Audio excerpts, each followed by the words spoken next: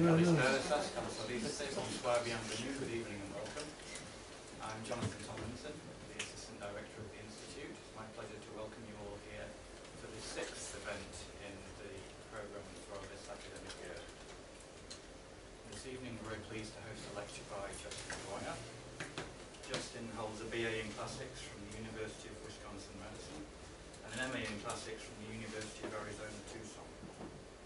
He's currently a Ph.D. candidate in the Department of Classical Near Eastern and Religious Studies at the University of British Columbia, and is in Athens this year as our Institute's Neda and Franz Leipen Fellow, working on a dissertation entitled Apollodorus of Carystus and the Tradition of New Comedy.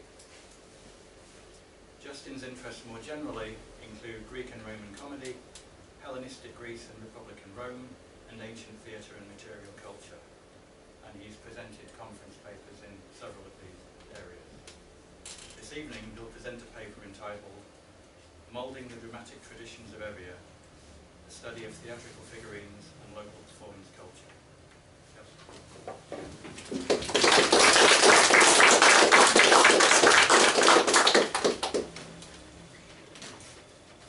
Thank you, Jonathan.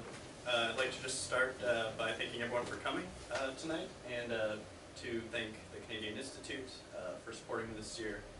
The resources and support has been fantastic, and I've got a lot done, so I very much appreciate that. I also want to warn you, I've got a few plans and reconstructions of the theater at Eretria that have become very washed out through the screen.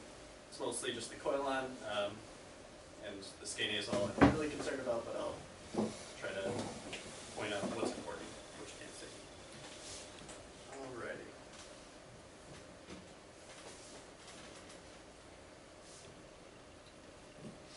The island of Euboea produced some of the most renowned figures of ancient Greek drama. Achaeus of Eretria, a tragic poet of the 5th century, successfully competed in Athens against both Sophocles and Euripides. Euripides is even thought to have drawn on his work, and Achaeus' satyr plays are considered second only to those of Aeschylus. Meniscus of Chalkis, a tragic actor and contemporary of Achaeus, also found success on the Athenian stage. Meniscus was a preferred performer of Aeschylus, and is the only non-Athenian actor to gain fame in the 5th century. Lycophron of Chalcis, a tragic poet of the 3rd century, was active in Alexandria and is included among the 7 canonical tragedians of the Hellenistic period, known as the Pleiad. Finally, Apollodorus of Carystus, a comic poet of the 3rd century, competed in Athens and won the prize there on 5 occasions. Apollodorus was considered one of the 5 canonical poets of New Comedy, and is the only other Greek playwright that Terence deemed worthy of adaptation for the Roman stage. Each of these juggernauts of Greek drama made their mark on the Athenian and Alexandrian stage, but we have no notion of how the dramatic traditions of Euboea might have shaped their work. To better understand this important alternative tradition of dramatic production, this talk provides a foundation for reconstructing a diachronic model of Euboea's theatrical identity. This model traces developments in the local production of drama in the late classical, Hellenistic, and Roman periods, and sheds new light on Euboean theater. It will propose several key cornerstones of Euboean drama on which new evidence can build. I will demonstrate that Euboea had an agonistic and itinerant theatrical culture that included the production of comedy, tragedy, and satyr play. Evidence for this production runs from the early 4th century BCE to the 1st century CE. And finally, I will outline Euboea's appreciation for Athenian drama, while also maintaining that the relationship was competitive rather than dependent. Since no surviving dramatic texts can be linked to a Euboean performance context, an interdisciplinary study of the relevant material record provides the basis for my model. The focus of this analysis is small-scale terracotta sculpture, with consideration given to both actor figurines and theatrical masks, with a Euboean provenience. But terracotta represents only one facet of my approach. My reconstruction is made more complete by consideration of the relevant epigraphic and architectural evidence. These supplementary considerations fill important gaps in our knowledge that cannot be gained from the choroplastic evidence alone. It is with this evidence that I begin my reconstruction.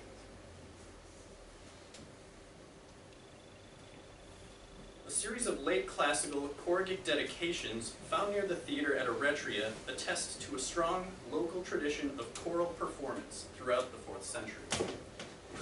The fact that many of these were designed to hold tripods further suggests that these performances were agonistic in nature. But it is not until the end of the 4th century that we get our first epigraphic indications of local theatrical production. The earliest evidence may in fact be a partial base for an honorary statue bearing the inscription Menandros. This base was found near the theater at Eretria and can be dated according to letter forms to the late 4th or early 3rd century. Based on its fine context and the limited evidence for the local use of this name, we can assume that the statue honors the prolific Athenian comic poet whose production period was the last quarter of the 4th century and first decade of the 3rd. As Sebastiana Nervania has observed, an honorary statue is surely indicative of local in-person production. The local production of Menandrian plays indicates an interest in a particular type of Athenian comedy. That is, situational comedy focused on the oikos, stock characters with markedly human faults, plots focused on obstacles to young love, and themes involving the fickleness of fortune. These features are centric to what we have eventually come to define as the genre of Greek New Comedy. The other critical epigraphic evidence is what I will refer to as the Chalkis decree. This decree was inscribed on a marble stele found near the temple of Apollo Daphnophorus in Eretria. Thanks to an internal reference to Demetrian currency, it can be precisely dated somewhere between 294 and 288. This decree outlines the annual hiring, compensation, itinerary, and legal rights of a single cohort of diverse performers. These performers were collectively employed by 4 Euboean cities to compete in a perennial festival circuit. After plans were finalized in Chalkis in the fall, the circuit began in the early winter with the Dionysia in Karystos. It then continued north with the Dionysias of Eretria, Chalkis, and Histiaia Oreos. After the Dionysia circuit was complete, the performers worked their way back through the same cities in reverse order for the Demetriaea, an annual festival in honor of Demetrius Polyarchides. By the late spring, they would have arrived back in Karystos. There, they were retained to participate in the Christian Aristonycheia, a festival dedicated to a local hero and companion of Alexander. For the present discussion, this inscription is crucial because comic and tragic troupes are included among the performers to be hired. It therefore confirms the local interest in comedy suggested by the Eretria Menander base, and provides our earliest epigraphic evidence for the local performance of tragedy. More importantly, the fact that 4 Euboean cities were able to hire the same performers suggests that there must have been common expectations from dramatic performances. This speaks to the existence of a performance tradition at the regional level.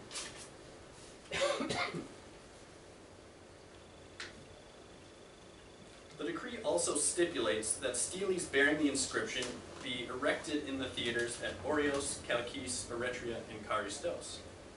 We therefore know that each of these cities had their own permanent performance spaces. However, only the theater at Eretria is sufficiently preserved to inform the present discussion. In discussing this theater, I work from the assumption that, like other broadly defined geopolitical regions of mainland Greece, Euboea's theater may have shared a distinct architectural unity that may be represented by the performance venue at Eretria.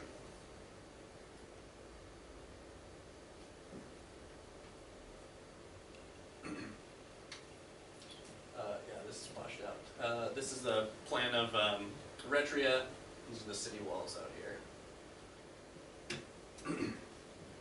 The Theater of Eretria is situated in the northwest corner of the city, just north of a 4th century temple of Dionysus. The theater's spatial relationship to the temple recalls the theater and sanctuary of Dionysus Eleutherius in Athens. So that's up here, you've got the theater, and the temple is right above there. Eretria's south-facing theater was medium-sized and could accommodate as many as 6,400 spectators. Throughout its evolution, it was variously constructed with a combination of wood, mud brick, poros, limestone, and marble.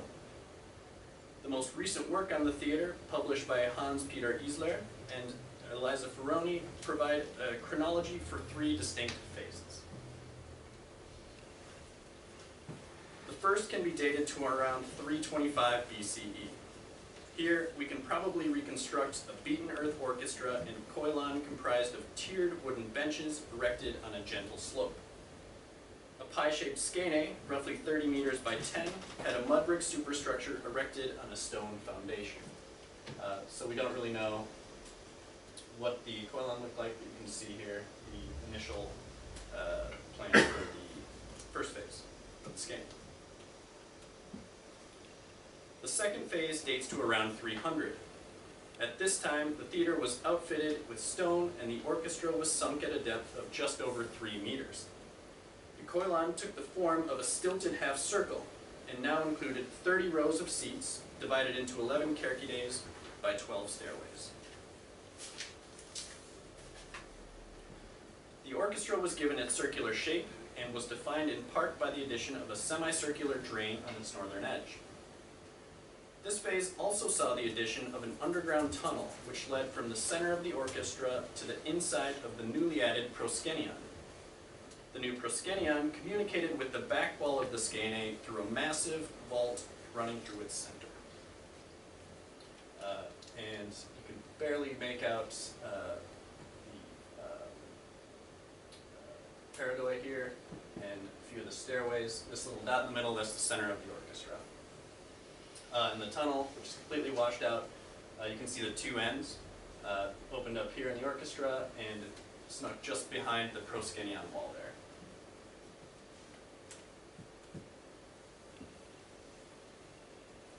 The third and final phase dates somewhere in the middle of the 2nd century BCE. This was largely a repair effort, perhaps associated with damage from the Roman siege of the city during the Second Macedonian War in 198. Several walls associated with the stage buildings were replaced, more marble was incorporated, and the periskenia were redesigned. At this point, we can definitively say that thyromata were added to the front face of the skene. This theater, paired with the knowledge gained from the epigraphic evidence, provides practical details about local theatrical production, allowing us to compare it to Athenian production. The diameter of the orchestra, at about 18.5 meters, is only slightly smaller than that of the Lycurgan phase at Athens. We can therefore assume it could similarly accommodate at least 50 performers at a time, as was required for Athenian dithyrambic competitions. It was certainly sufficient for the much smaller choruses associated with theatrical productions that were comprised of only 12 to 24 performers. This orchestra, paired with the provision of a skene and eventually proskenion, also meant that this theater could accommodate the essential elements for the production of most Athenian dramas as we know. This theater, however, is somewhat distinct, both in its ample provisions for stage effects and for its unusually deep stage. The local interest in visual effects is made most explicit by the inclusion of the 13-meter subterranean tunnel under the orchestra. This tunnel provided a unique underground access point to the orchestra from an entrance hidden from the audience's view within the skene. This tunnel can be reasonably associated with what Julius Pollux calls Chironian steps, which, he suggests, could be used for the dramatic entrance of underworld ghosts. Another indication of an interest in stage effects are a pair of bases set just north of each of Parascania's outer corners. These, it has been suggested, were foundations for a mechane, a crane that could hoist actors or objects into midair, which was often used for the appearance of divine figures. But based on their position, I think it is more likely that they correlate to a different sort of mechane. Vitruvius and Pollux write of certain mechanae that could be set up on each side of the stage in order to operate periactoi. These were large triangular prisms painted with different types of scenery on each of its faces. These landscape prisms could be rotated to indicate a change in locale. Finally, evidence for stage effects is indicated by a series of grooved marble plates found in the Scanae. The series of consecutive marble plates were arranged in one of two parallel lines that seem to have run the length of the Scanae. These slabs were set just inside the frame of the Scanae's middle door and center intercolumniation of the interior column. Crucially, a shallow groove was cut into the middle of these slabs, which ran the length of the arrangement. Fossum, who documented the now lost plates, reasonably concluded that these were in fact tracks for an echeclema associated with the Scanae's third phase. This stage device was comprised of a wheeled platform that could be rolled onto the stage from within the Scanae as a means of conveying interior action.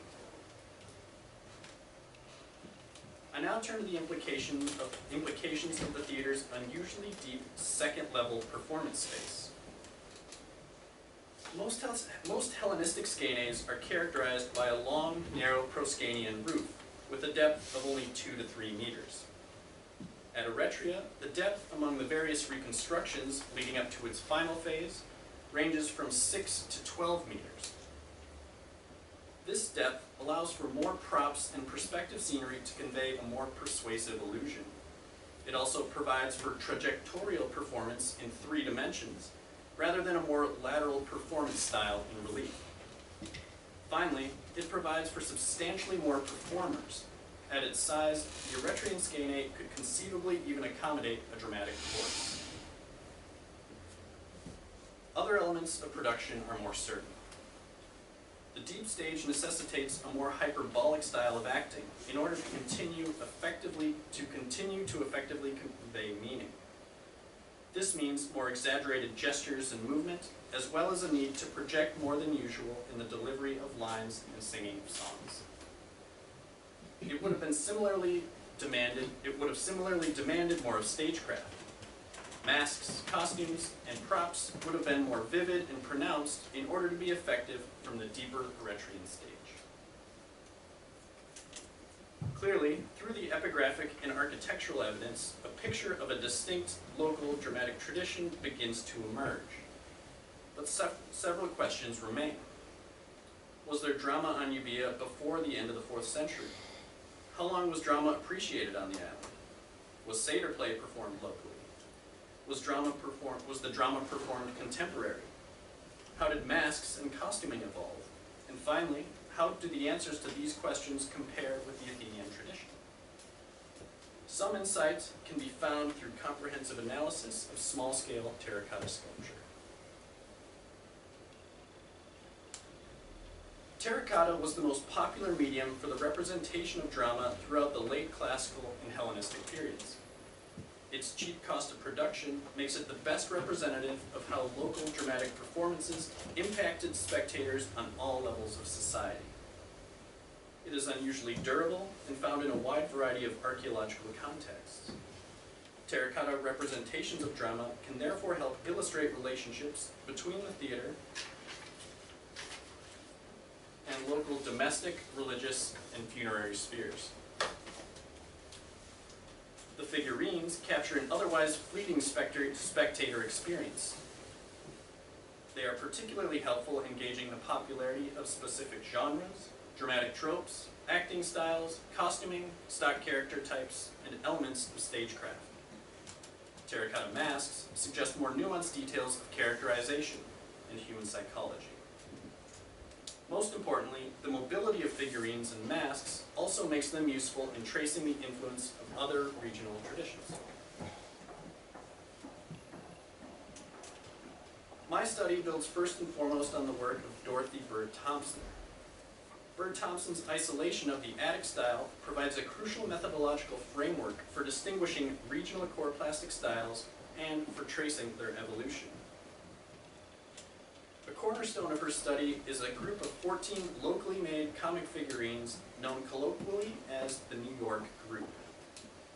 This group was found in a grave of the Athenian Agora and can be dated to the first quarter of the 4th century. This group not only plays a critical role in establishing the basis for the Athenian choroplastic style, but as Webster demonstrated, in reconstructing contemporary Athenian drama. Thomas Bertram Lonsdale Webster studied the theatrical figurines from the Athenian Agora and Pnyx to develop an idea of how they might map onto local performance culture and stagecraft. He facilitated similar studies of other regional theater traditions by organizing his comprehensive catalogs of Greek dramatic monuments according to regional types, among other things. J.R. Green has contributed to this database and used it to great effect in demonstrating how regional variations of theatrical figurines can inform our understanding of non-Athenian dramatic traditions. Based on his work with dramatic figurines, we now have notions of the regional theater associated with the Corinthiad, Boeotia, and Cyprus. When it comes to Euboea, however, Webster's catalogs are somewhat lacking. There's only a handful of objects included that have a Euboean provenience, and many of these are cataloged as either Attic or Boeotian. What's more, the few assigned as local type are included in an overly sweeping regional category that includes the Aegean Islands, Western Asia Minor, the Black Sea. Surely, Euboea had a much more distinct local tradition. Here, the recent contributions of Maria Hidiraglu have provided critical insight. Hidiraglu has made substantial strides in the area of Euboean choroplastic studies over the last 15 years. We now have a more precise idea of Euboea's choroplastic tradition defined by manufacture methods, local clays, stylistic choices, popular types, and complex functionality. Because of this new research, it is now possible to explore how the theatrical terracottas among the Euboean corpus inform our understanding of the island's local performance traditions.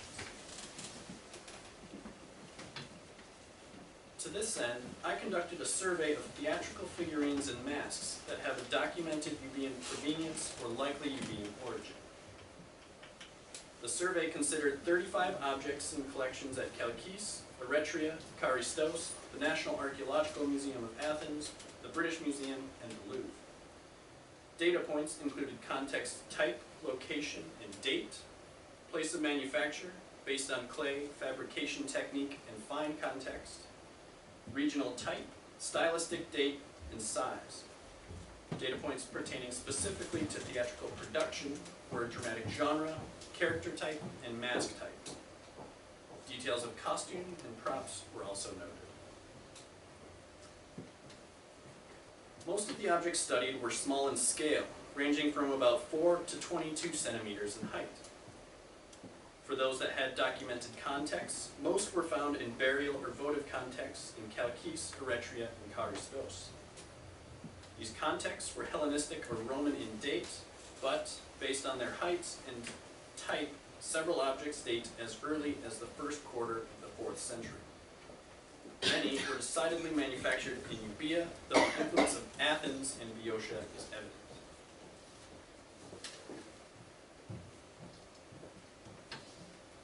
All three dramatic genres are attested to some degree, but comedy is by far the best represented. This should not necessarily be taken to reflect local genre preference, since this distribution is indicative of dramatic monuments across the Greek Mediterranean, regardless of region or time period. For the representations of satyr play and tragedy, more effort is made to preserve the dramatic illusion and de-emphasize the theatricality of the images. As a result, I have no doubt overlooked some evidence of Euboean tragedy and satyr play simply because I could not make a case that the objects in question were linked to theatrical production. The most frequently represented character types included young men, young women, male slaves, and satyrs. Most of the masks can be assigned to the common types listed in the ancient catalogs of Julius Pollux and synthetic catalogs developed by Webster. The costumes reflect contemporary fashion and is usually comprised of a himation draped over a chiton. Most notable among props depicted is the stage altar, which appears to be put to use in its familiar comic function as a sanctuary for slave characters. These broad observations are important, but their value is tempered by the varying degrees of contextual information that we have for the cataloged objects. For some, we have only a limited notion of their original context. For others, there has been little analysis to inform the likely place of manufacture. As a result, not all objects in my survey have equal value in informing our understanding of Euboean theater. I privilege the objects that with the best documented context and which have received ample autopsy of clay and technique as a basis for their origin. It is on a selection of these objects which I will focus for the remainder of my time.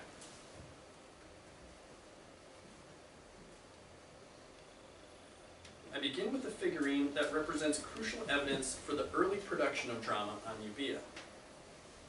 This figurine was excavated from a grave in Karystos dating to the second half of the 4th century. It depicts a draped, standing comic actor playing a female role. The actor faces forward with their head tilted slightly downward. Bent, drawn-in arms pull the actor's himation in front of their face.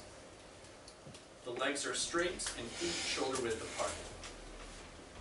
Enough details of an elaborate hairstyle are visible to classify the actor's mask as Webster's Mask V. This will later evolve into what Pollux calls the second pseudochore. The figurine has a large distended belly and wears a long chiton under a himation which is draped diagonally across the body and over the head.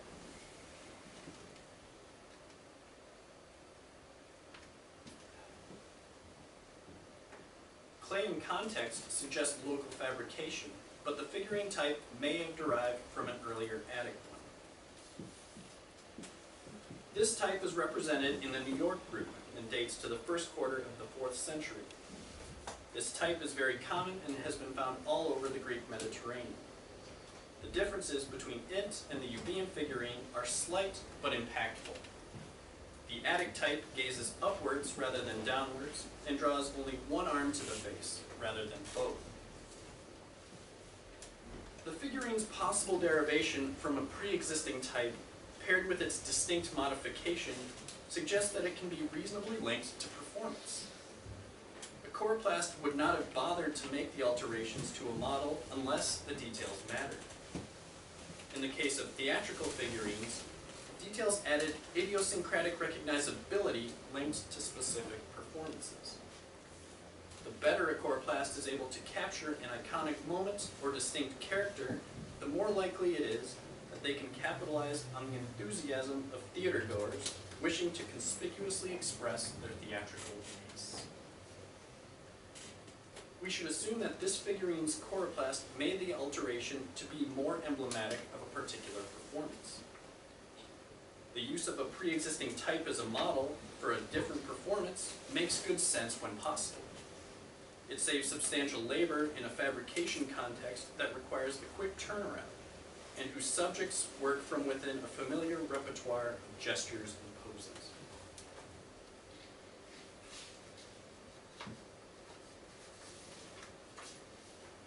The figurine's link to performance is important because its local production, paired with the fact that this particular variation is attested nowhere but Euboea, means that it represents some of our best evidence for the representation of early local theatrical performance. What then can this figurine tell us about the drama it represents?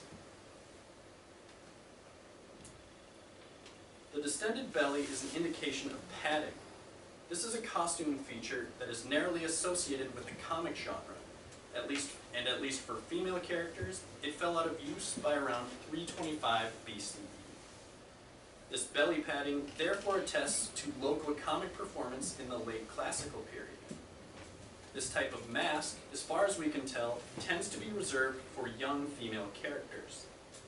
In images of performance that can be linked to known characters, the mask is often worn by hetairai and would-be hetairai who were eventually discovered to be marriage-eligible citizens. The closest visual comparandum with this figurine, for which we have some dramatic context, are the surviving images from Menander's Perikeiramon. In this mosaic, a veiled Glycera, a would-be concubine turned marriage-eligible citizen, looks down in shame as she raises a hand to her face. This mosaic captures a scene where Glycera has been put in an impossible situation. She cannot fully defend against accusations of infidelity without jeopardizing her brother's fortunate lot in life. We might imagine the Euboean figurine capturing a similar character type and scenario, but it is difficult to speculate beyond this. Similar value can be placed on this figurine, which signals the development of local drama in the early Hellenistic period. This figurine was excavated from a Christian grave of the 2nd century BC. It shows a draped, seated actor in the guise of a male common slave.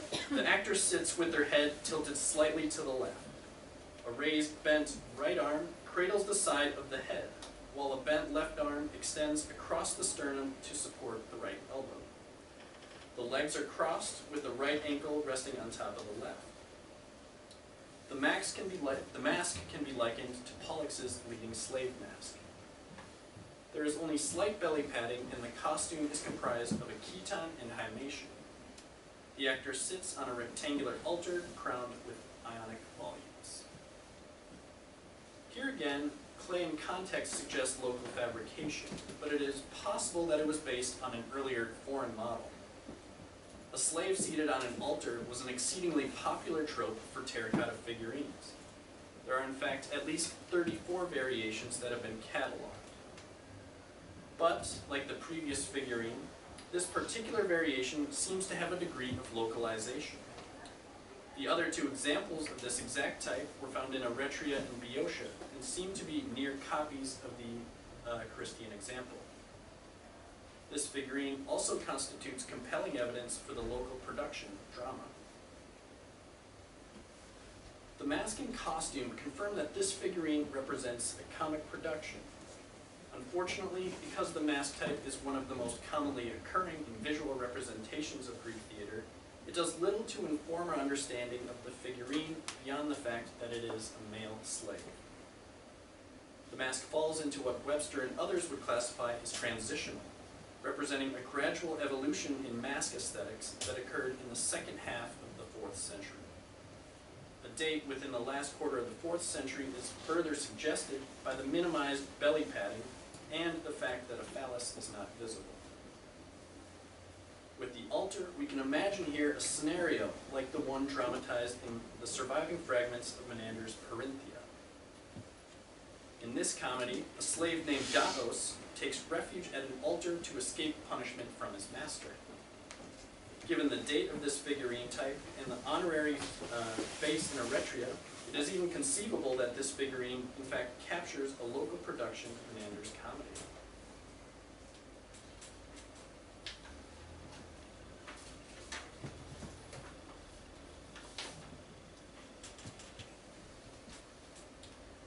This terracotta mask indicates a continued appreciation for new comedy in the 3rd century, but also signals that Euboean dramatic production kept pace with contemporary developments in stagecraft. This mask was excavated from a Christian grave dating to the end of the 3rd century. The mask depicts a young woman from Greek comedy. The mask has a full, young face with a straight nose. The hair is gathered up on top of the head and arranged to leave a triangular shape visible on the forehead. Tresses on the sides cover the ears, and traces of red pigment also survive. These are the characteristics that define Pollux's full-grown hetaira mask. Play and context again speak to local production. The fact that it is a mask rather than a figurine, paired with the lack of punctured pupils, means that we can probably situate this object within the 3rd century. We could perhaps associate it with the 3rd century traveling comic performances that are outlined in the Chalkis decree. Comparanda suggests that this mask type may have been primarily used for hetaira characters. While the mask signals continued interest in new comedy in the 3rd century, it also importantly demonstrates that Euboea remained on the cutting edge of stagecraft development. Like the contemporary developments in Athens and elsewhere, this mask shows an awareness of the so-called new style masks that adopt Lycophron aesthetics. Masks of this new style were slimmer, more natural looking, and increasingly idiosyncratic. More obvious indicators of masks of this type can be readily seen in this Euboean example are the squared face and the prominent lazy eyelids. By the later Hellenistic period, we also get more firm evidence for the appreciation of satyr plays. These masks were excavated from graves in Eretria and Chalkis, dating to the late Hellenistic and early Roman periods. Their size and style suggest they date no earlier than the 2nd century BCE. In Athens, satyr plays were linked to the production of tragic trilogies. We might suppose that the local production of tragedies, as is attested in the Chalkis decree, also presumes the production of satyr play. Nevertheless, definitive satyr masks provide much needed supporting evidence to confirm Euboean interest in this ill-understood dramatic genre. Masks such as these 3 show sustained local interest in all 3 dramatic genres in the Roman period. These masks were excavated from a series of graves in Chalkis that date as late as the 2nd century CE. Based on their stylization and form, the masks can be dated somewhere between the 1st century BCE and 1st century CE. The first represents a wreathed comic slave wearing the mask of Pollux' leading slave, or wavy-haired leading slave. The next is a mask of a young satyr, distinguished from a youth only by its bestial ears. The final mask may derive from tragedy and represent a young woman correlating to Pollux' long-haired pale mask. These masks are important because they show that local interest in the theater survived the island's tumultuous incorporation into the Roman province of Achaea following the dissolution of the Euboean League. They also show that Euboean drama continued to stay current in its stagecraft. We can see this especially in the excessively oversized trumpet mouth of the slave mask and in the increasing stylization and height of the onkos, the tragic mask. The local production of theater, it seems, probably continued at least into the 1st century CE. Looking at the theatrical choroplastics of Euboea, in addition to the epigraphic and architectural evidence, I have presented an analytical reading with an eye towards understanding the drama represented and its broader impact on our concept of Euboea's theatrical traditions. Understanding how Euboeans consumed dramatic performance through material memory demonstrates more clearly than ever that Euboea's local dramatic, more than ever the island's local dramatic identity. Euboea had an agonistic and itinerant theatrical tradition, which included the production of comedy, tragedy, and satyr play. Based on the available evidence, the local production of drama can be pushed back as early as the 1st half of the 4th century, and seems to have extended at least into the 1st century CE. Euboea clearly had an appreciation for Athenian drama. Evidence suggests that Euboean drama and stagecraft remained current, and so its relationship with Athens may have been more competitive than it was dependent. With this reconstruction, we have a better notion of the theatrical atmosphere in which Achaeus, Meniscus, Lycophron, and Apollodorus honed their craft before finding fame elsewhere. As more Euboean choroplastics continue to be studied, a more refined picture of Euboean drama will emerge. Thank you.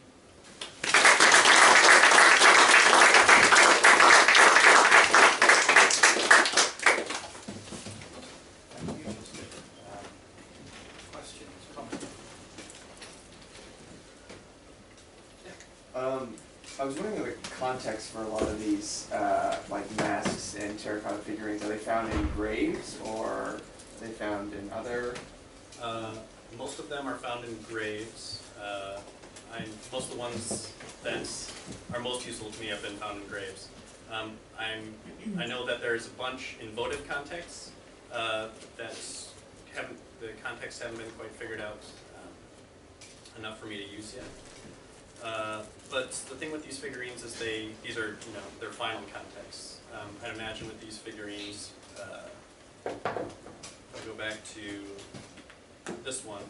Stylistically, it dates to the last quarter of the 4th century, early 3rd century, but its fine context was 2nd century. So with figurines, they can be copied a lot. This one's height, I think it's probably an early generation one. But we can imagine they were picked up as souvenirs, passed down, appreciated, before they ended up in a more final context, such as votive pit or graves.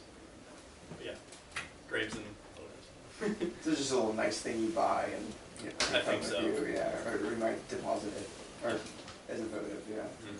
Yeah, but we really don't know, but it seems to be the obvious answer is that these are theater tchotchkes you buy associated with.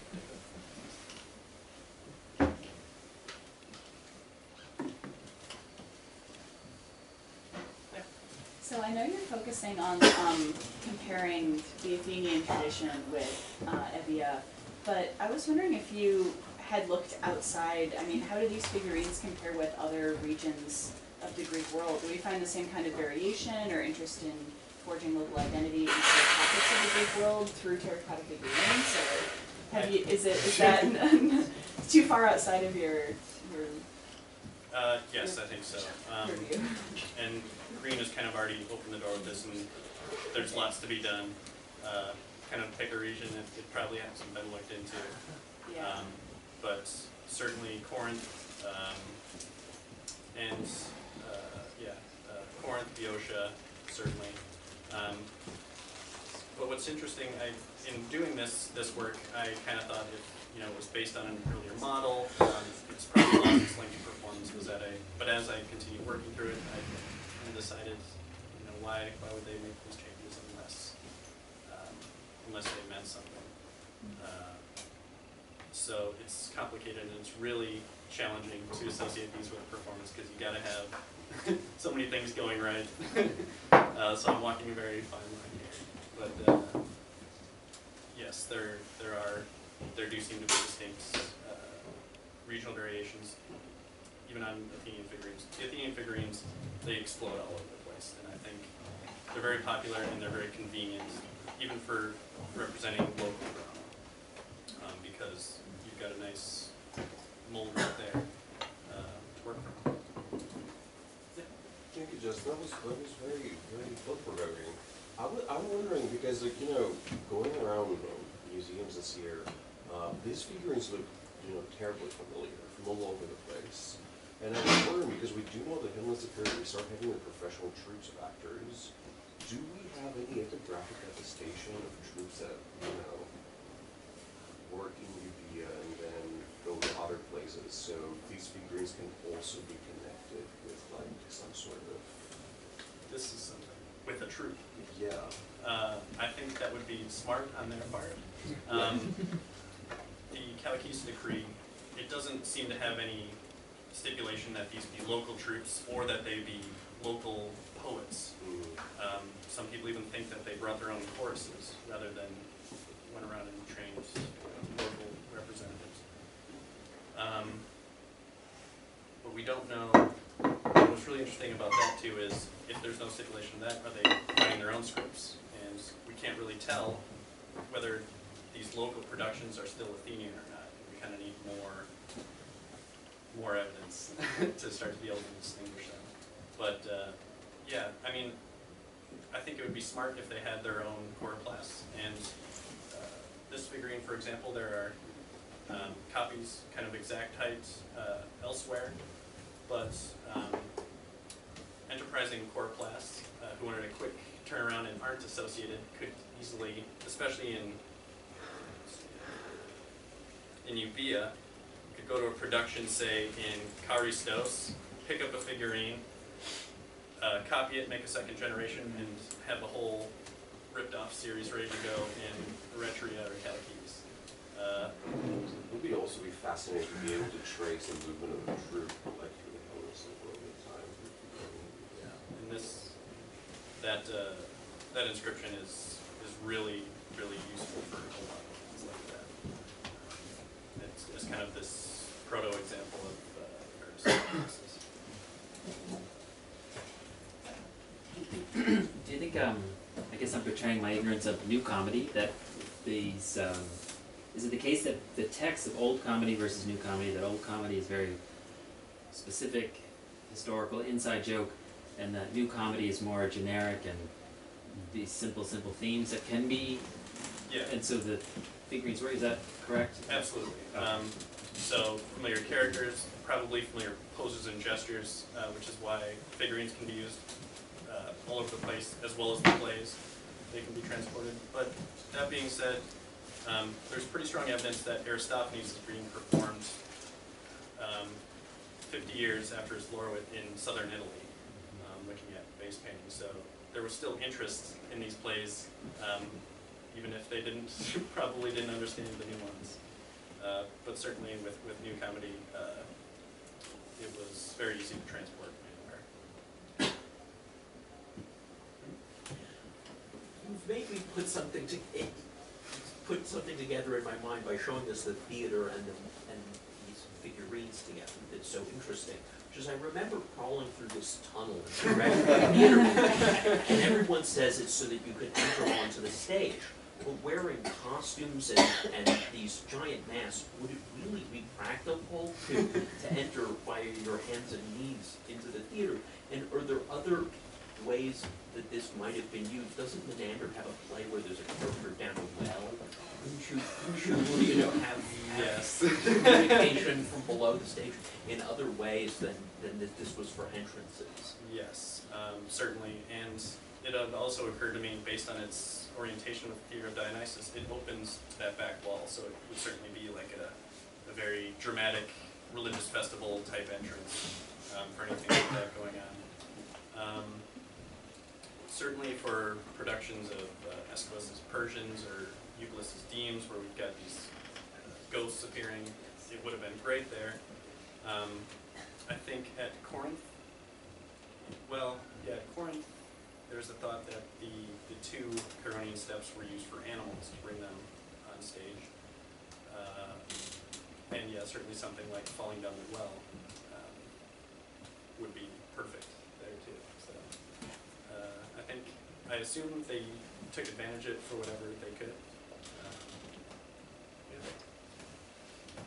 I have to say, I was thinking the same thing, but I would expect there'd be some sort of structure over the end of that, and you'd have a dresser there, so the actor crawls through. Then you put the costume on them really quickly, and they emerge. I would think they would not be able to emerge from that hole in the full costume, but if you had some way to. A box, a house, a structure, or something there that they can come up into in the dress, I would think would work better. But I also, thinking about the depth of it, I when we had been there together, I'd assumed that it actually went much deeper. It looked like it had been filled in. I think there was a tire in there at the time, so some beer cans. I assume it was much deeper, especially if they got those belly paddings and butt padding.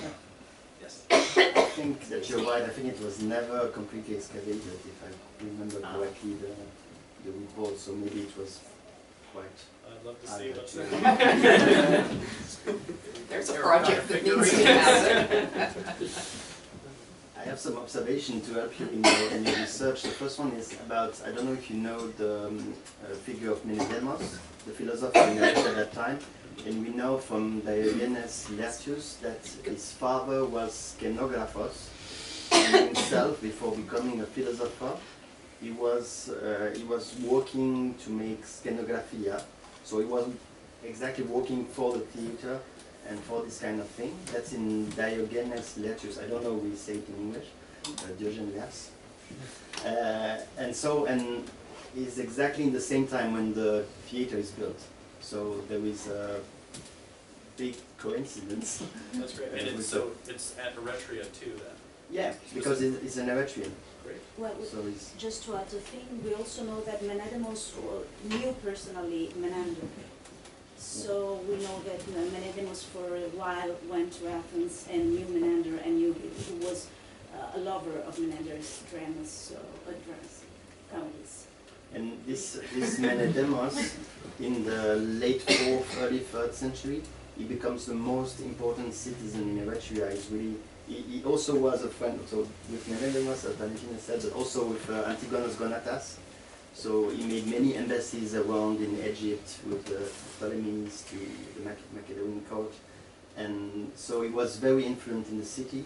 And I think it could be maybe a relation between the construction or the reconstruction of some phases of the theater with this personality. So you should read Knopfler. He republished the Menedemos life and explain all this history. That could be. We can give you the reference. Yeah, and I knew that Menedemos, he actually had a satyr play written about him by Lycophron as well. So he's very involved in It was the very drama. hard, yes, theater. Yeah. Wow, that's great. And there's a probable relationship between him and Menander. I mean, he knew personally. He went to Athens and he spent some time there attending events. And another observation is not yet published, but in my PhD I worked on the pottery from the excavation of Isla in the theater. And what I observed is that the second phase with the koilon, that is dated around 300 BC, it should be dated a generation before. So I think that the koilon was built directly with the first skini. Okay. And there is no differentiation between a first skinny and an empty area in front of it. Okay. But that's something that I will publish in my PhD. That's a new hypothesis about the theater. And it's just the pottery was dated by Elisa Ferroni a little bit later. And this whole thing made this very strange reconstruction with the first building without any place for the spectators. Can I ask you a question about this game?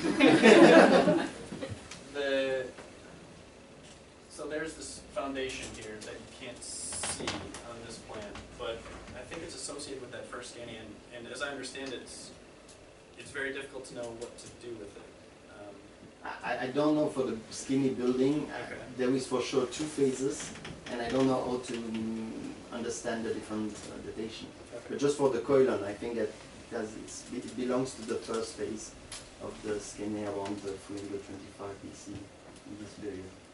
There's I no think reason that the seating and the staging need to coordinate. Yeah, of course. So you could have more phases in the Scania building. In fact, it would seem more likely to me that you could have more phases in the Scania building Yeah. than you would have in the seating, particularly once you get permanent seating. And that would be what you see with the Theater of Dionysus in Athens. And I have a question about your study of iconographic material. Have you ever looked to pottery? Not yet. And I think that's where I can get some answers for tragedy, but it's still very tricky. I have to make a compelling case that all the iconography lines up enough to justify looking into a particular tragedy that we know something about. And I don't know what's available from probably Eretria, I would assume you have the most. But yeah, the short answer. There are some paper already published, and again with my PhD I prepared a publication of many mold-made bows and cups with emblemata with different people with masks or tragic faces, stuff like that. So I can show you if you want once what I have in this material. So that could be very interesting to compare also with Athens, because with the material of the Athenian agora, we know what Athenians had in the pottery set, with what kind of representation. And this could be compared with, I did nothing for in my PhD about that, about iconography. But if you would like to do it, it would be interesting to compare also pottery and not only figurines.